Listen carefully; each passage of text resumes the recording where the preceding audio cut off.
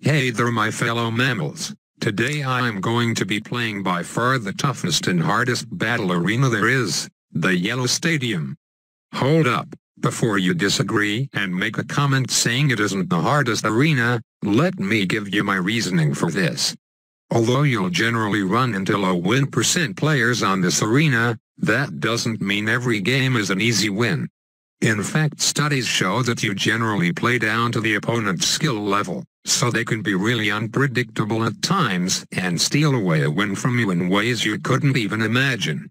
And all this stress for a measly 5 medallions. I wonder why thousands of people play on this ridiculously overpowered arena when they can be getting easy wins on BFB Coliseum. So yeah, in this first game I'm going full out try hard with the dart farm and chipper strategy. A few of you commented you want to see me explaining a bit more about my gameplay and strategy instead of the off-topic talk all the time, so I'm going to do just that I guess.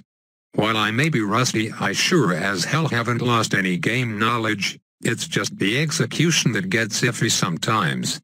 So when using this strategy you always want to place a farm down first, and then place down a 0-0 dart monkey to catch those round 1 AI balloons.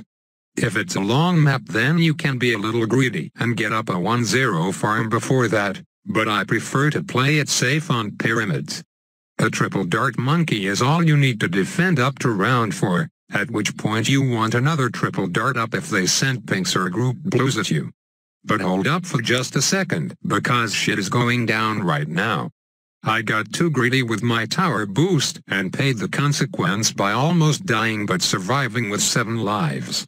Now he's going all in so quick, sell my farms and get up the fan club, but oh shit, you got to be freaking kidding me.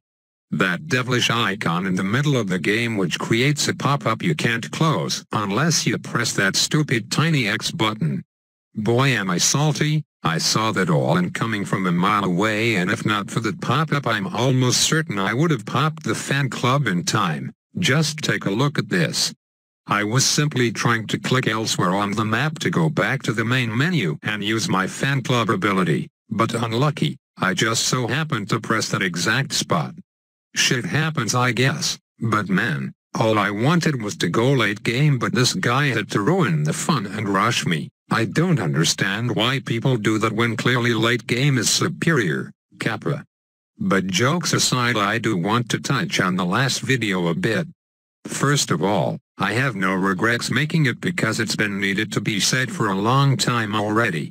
I do want to add on to my points in that video because I missed a few, like the reason why people rush and prefer doing that than going late game. 1. A lot of people play to improve their win ratio, and rushing to win takes about 1/10 of the time than outlasting your opponent. And 2. There's a lot more strategy and skill involved to rushing that makes it more satisfying when you take someone down like that, such as sending the right rush, counter-rushing and playing to their tower boost cooldowns. I know most of the viewers agreed with me on this, but for those who don't, you have to understand that there is no chat. If you want to enjoy late game and find that fun, then that's cool, but you can't expect to go into every game thinking people aren't going to want to try to win.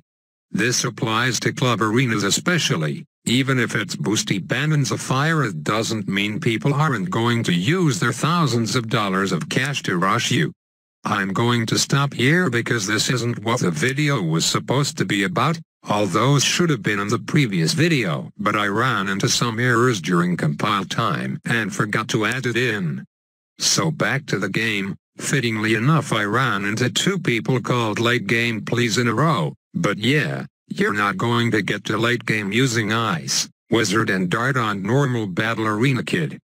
Back to explaining this dart chipper farm strategy everyone's using.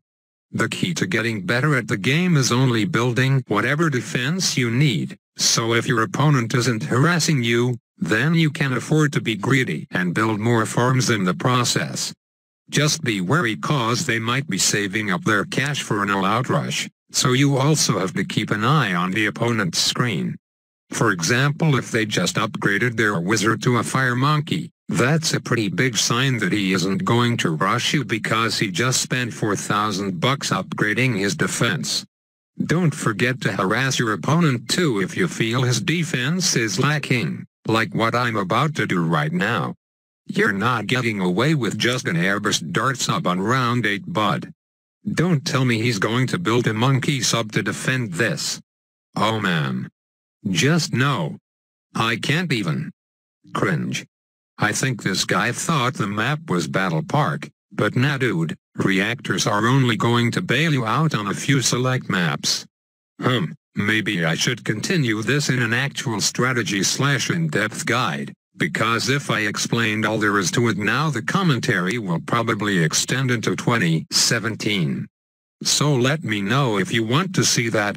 For now I'm going to go before I find out it's 1 AM and I've been trying to finish the commentary for half the day already. Once again, no poll because I'm not going to overuse it in every video to the point where nobody gives a shit about it anymore, so stop asking for it or other segments, thanks. I appreciate any likes or supportive comments, and remember to keep watching if you want to watch me slowly shed my rust away. Have a Rushi day.